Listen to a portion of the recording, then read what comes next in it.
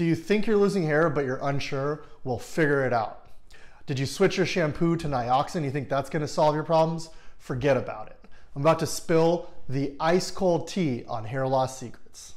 Sugar, honey, iced tea.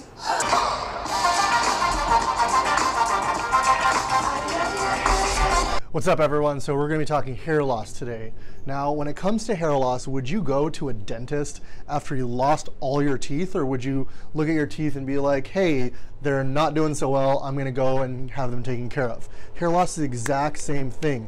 You want to get on top of it. You want to know if you're losing hair. You want to know at what rate you're losing hair, and you want to get some professional advice and care before it's too late. Now, some basic secrets. The #1 medication for hair loss is going to be finasteride. It only works in men, and there's a lot of controversies about it because it can cause things like erectile dysfunction and things like that. But I got a secret for you. I use it myself in a topical formulation. I combine it with Rogaine and Retin-A. I use it in a little dropper and apply it so there's no side effects. I use that twice a day. Now, when it comes down to it, if you're a female, you can't really use that. There's a little secret I have for females though. The #1 thing you're gonna find out about is that Rogaine for women doesn't work very well. And the secret is to use men's Rogaine. That's the percentage you need to regrow that hair. Now, if you're looking for something a little bit more substantial, one of my favorite treatments is going to be PRP. It's when I draw your blood, spin it down, extract the growth factors, and inject them into your scalp. When we do that, it's going to help slow down hair loss. It's going to help sustain everything that you have, and it really makes a difference.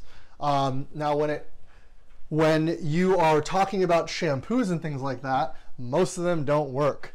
What you're going to find is that the shampoos are going to only help you make your hair healthier. They're not going to really change what actually happens to your hair.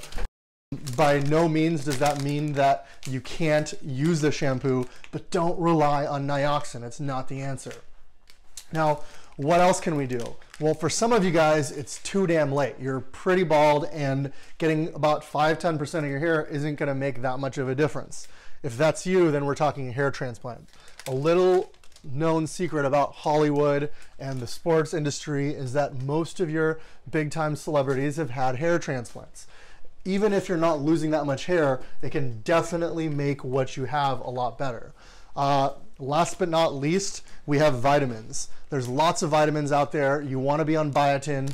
You want to sustain everything you can and keep your hair happy and healthy. I got to go do a little vampire facial, but if you have any other questions, feel free to reach out.